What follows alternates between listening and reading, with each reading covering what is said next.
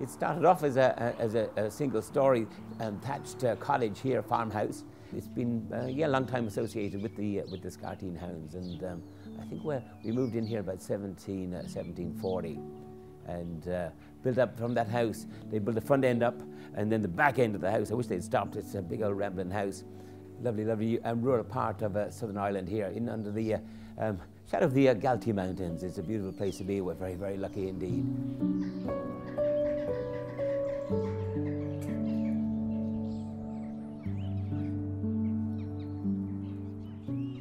It's a kind of hub of the country, if you like, and from a hunting point of view. And we're here a while. And we've a long association with the hounds, with the Kerry Beagle.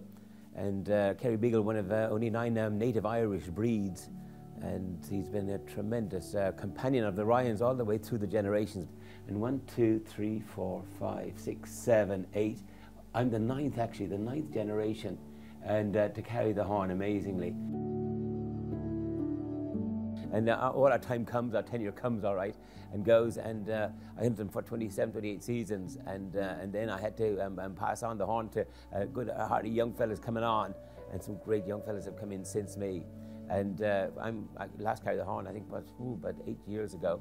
So it's my body gave up a little bit on me, and but I'm still very much involved, and I think my young fellow will be as well.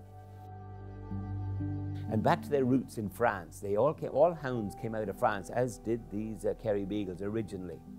And science tells us that these lads carry the closest resemblance to the earliest chronicled hunting hound, and they came out of France. And the roots of these would be the Grand Bleu de Gascogne, Grand Jura, and the Saint-Hubert in France. But that's a long, long time ago. You're talking about 12th, 13th, 14th century. And I think they say in about the 17th, 18th century are the first records of them coming here. We have written records going back to 1640, and there were hounds there in those early records. Through the ages, they came through, predominantly based down in the south coast, along the south coast of Ireland, from Dingle through to Kenmare, and hence the Kerry, bit of the Kerry Beagle, I suppose. Daniel O'Connell, the great liberator down in Derrynane, he had a pack of them at one stage, and we have lovely letters from Daniel O'Connell. So there's a lot of history there to the Kerry Beagle, and he's the most gorgeous, gorgeous hound to deal with. Very different from the English foxhound.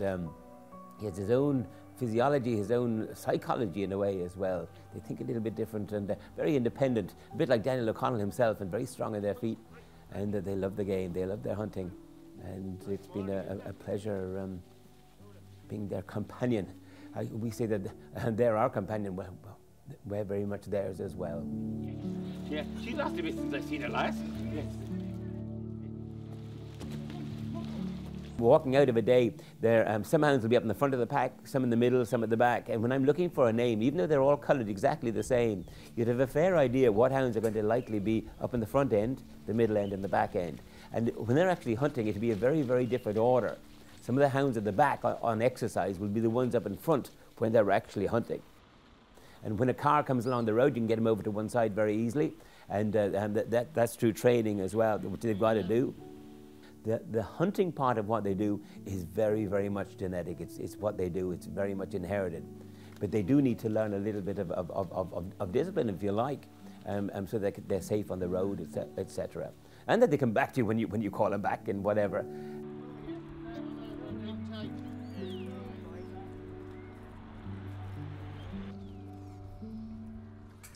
And it's been interesting. We haven't hunted for the last 2 years with COVID, etc. And we're back hunting there this year.